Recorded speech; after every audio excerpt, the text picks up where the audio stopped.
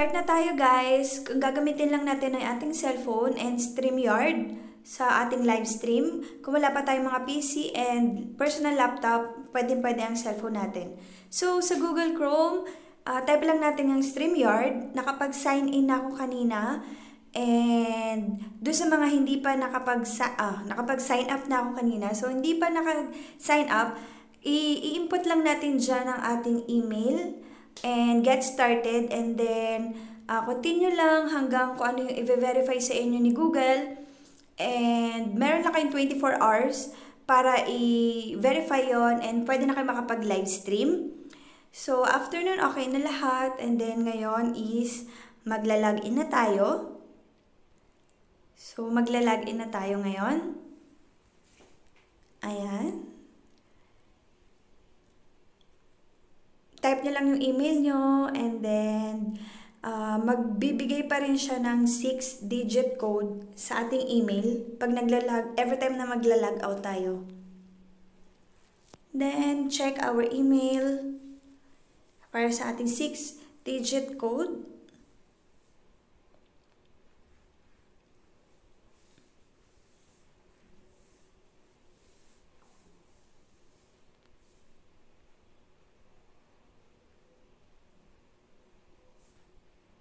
And then copy paste and paste, and then log in, good to go na yan.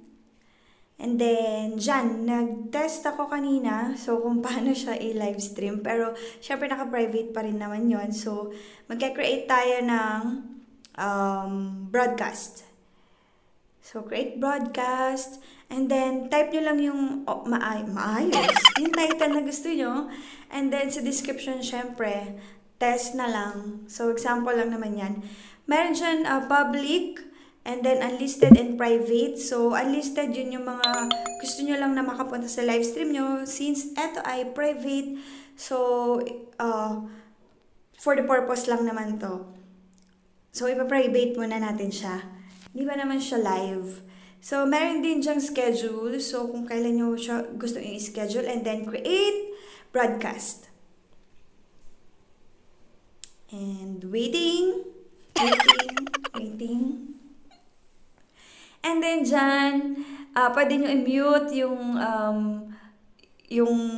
audio nyo or your cam nyo dun sa mga gusto mag-edit ng avatar para sa, alam nyo na, yung mga medyo hindi pa shy type pa, ganon, pwede yan. Okay lang yan. So makikita nyo dyan yung ating display name. Ayan, makikita nyo yung display name. So, yan yung YouTube channel na pwede nyong ilagay sa live stream nyo para mas lalo kayo makikita or mas makikilala ng bago. Check nyo yung camera nyo, and then kung okay ba sa front or back. Check nyo yung audio first. Kung okay ba yung audio nyo, kung naka-default, naka-speaker, or naka-headset, or headset earpiece tayo dyan, pero speaker tayo ngayon. And then, kung clear na lahat, pwede nyo na i-enter yung broadcast studio kapag na-set up nyo na to. And then, enter ang broadcast studio natin. And then, dito sa baba, makikita nyo dyan yung my cam guest. Ayan, makikita nyo yung guest. So, yan yung ini-invite natin na guest para magpunta sa broadcast natin. Maximum 6 person lang siya. And then, i-send natin yung link na to sa ating gusto nating maka-join sa ating live stream. So, ayan yun. So, may mga nakikita kayo nag-live stream. 3, 4, 5, yan yun. And then, sa more, makikita nyo yung post comment, lahat ng comment doon. And then, layout. And then, doon, makikita nyo rin ang private chat. Makikita nyo dyan yung broadcast info. Ayan. And makikita nyo sa taas, powered by Streamyard, and check nyo lang yan. Dito sa gilid, Joanne, so remove stream, or yan yun. Makikita nyo dyan sa banner sa baba, sa gitna, I'm sorry.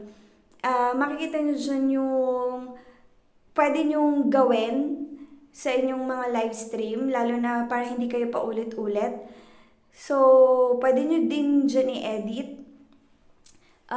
For example, yung mga live stream, di ba may mga makikita kayo na how to join like this, ayan.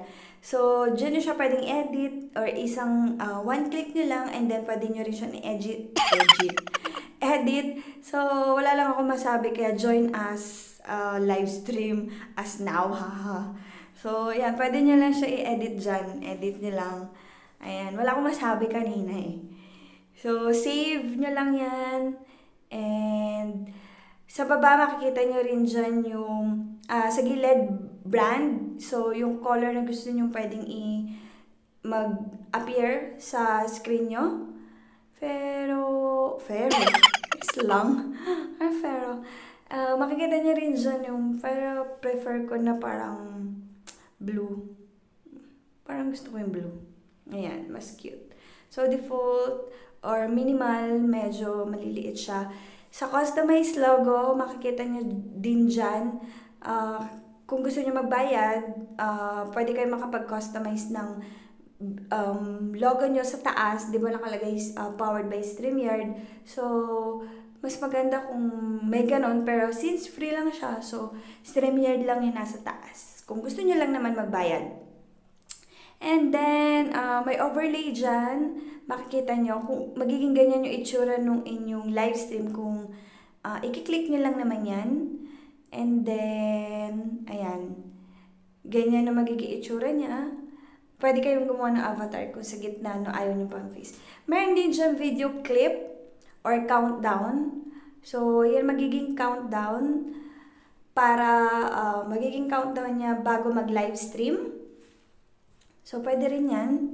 And then, may background sa baba. Ayan. Background. Pero, for sure, magiging maganda yung background din. Meron din display o show display name. Pero, mas maganda yung nakalagay yung display name. Kasi nga, mas maayos or makikita yung name ng channel nyo.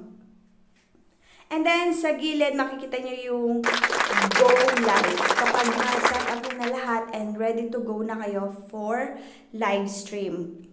And, ayun guys, ayun lang, napakasimple lang para gamitin yung ating phone pag gusto natin mag-live. And, kung naging informative ito sa inyong tutorial natin, please like and subscribe and hit the notification bell dyan sa may gilid. Ayan. And, hope to see you again, guys, sa ating mga susunod pa na mga upcoming videos. Thank you for watching!